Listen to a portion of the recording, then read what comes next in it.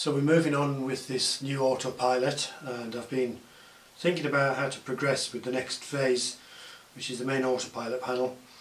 Now you may think that starting from a blank sheet of paper is going to give you the best outcome, and of course you have complete creative freedom, but you can also get sort of seized with a kind of a paralysis, not knowing how to proceed, or end up with something quite unimaginative and dull. And one thing I'd really recommend is just taking a trip out to have a wander around your local hardware store, or in this case stationery store. We've got a Ryman stationery store fairly local to where I work, and so I've been looking around and I came across these things. This was my first, in fact I was looking for ways to do the lettering, and then I started to stumble across little plastic boxes. These are, you might have seen these are called really useful boxes if you Google that, and they come in all sorts of sizes from tiny to huge, much bigger than these, but these are about the right size for what, well in fact exactly the right size for what I wanted. These are pretty much identical in size to the existing Autopilot panel, so 10 centimeters tall, 10 centimeters wide, 15 tall, and they open up. Now these are made of polypropylene, I don't know how you say that, which is much easier to drill than acrylic, but it's more flexible, it's not as stiff. Actually I did worry that this was going to be too flexible, but just playing with it here, I think that's fine at this size. Now in terms of the look, you'd have to kind of paint the insides of those bezels, and then of course we'd have an insert for the graphics, and I think that's going to give a pretty nice industrial look to it. And of course it's a box, so the instrument components can be self-contained. Now that said, I'm moving away from that as the solution, because I stumbled across something even better, and here it is. This is just a perfect example of something I would not have predicted, but something that's going to be pretty much perfect for the job. This is actually a set of acrylic sort of desktop drawers to put in little knickknacks, and take one of these and you get 5 of these. In fact, if I give the brand name, brand name is Osco, O-S-C-O, and if you go into Amazon or eBay and type Osco acrylic, you get a whole bunch of different products. These again come in different sizes. This is a set that comes in 5 little drawers, if you like, that are just about the size we need. They're a bit smaller than the original panel, so these are 12.5 centimeters high, 8 centimeters wide, but it's just a very nice form factor for a small panel. It's a complete box, so we don't need to mess about with putting on, but when we used the flat acrylics we needed to put edges on using bits of wood or something, and these are just beautifully smooth, and they're going to be fantastic. Now the size, and of course you get 5 of these. These were $8.99, probably about the same price on eBay or Amazon, and you get 5 of them, so you can make 5 panels. In fact you get 5 of them plus the box, which means you can have an extra panel, or panels. You could cut this box up into 2 or 3 or 4 extra pieces, so great value. In terms of now it's got to fill a hole. The downside of it being a different size, being slightly smaller, is than the existing panel, it's not going to fill the hole, but just taking 2 of these, the numbers work out great. If I take 1 of these, have that as the main panel, and then, I'm not sure if I can show you this on the video, because I'll have to cut the second one, but we can just add the second one on the side like that,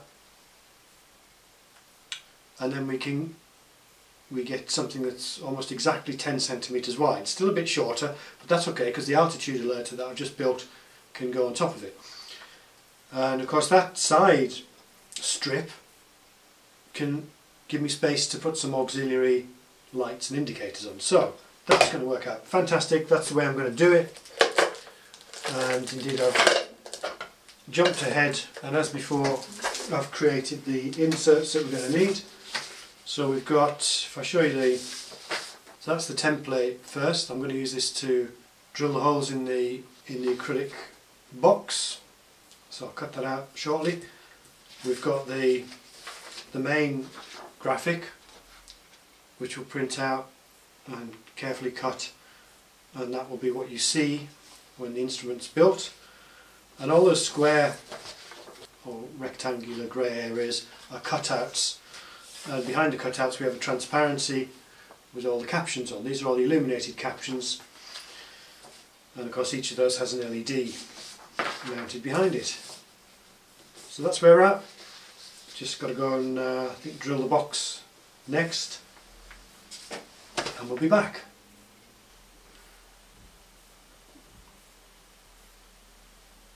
So we've got a panel built now. This is the new Autopilot panel. This is how it's going to look. You can see we've got this extra annunciator panel down the side. Got a few things on there. So it's just a panel at the moment with the switches mounted. Nothing's wired up yet, no LEDs. The next thing to do is to figure out what LEDs I need to put in there. The mounting is going to be a little bit tricky. You've got two holes on the side. Hopefully we're going to be able to mount it onto the side of an existing panel. The only worry there is whether it's going to be secure enough. I'm just slightly worried whether it's going to be rigid enough from that single mounting point when we press in the buttons, particularly these two outside buttons. May need some support from this side, we'll have to see about that. There's two particular differences I need to work on for the LEDs. One is the brightness. The relative brightness, you may recall, was different across the different colours of LEDs in the altitude alerter panel. Now that's partly because I wasn't calculating the resistors properly. I was using the same resistor value for each one, and that's not right. The different colours have got different nominal voltages, so really we need to be using different resistor values. And that's if we want to get the nominal brightness. I'm not going to go into this in great detail, but it's safe to use the 1K resistor, which is what I have been doing for everything.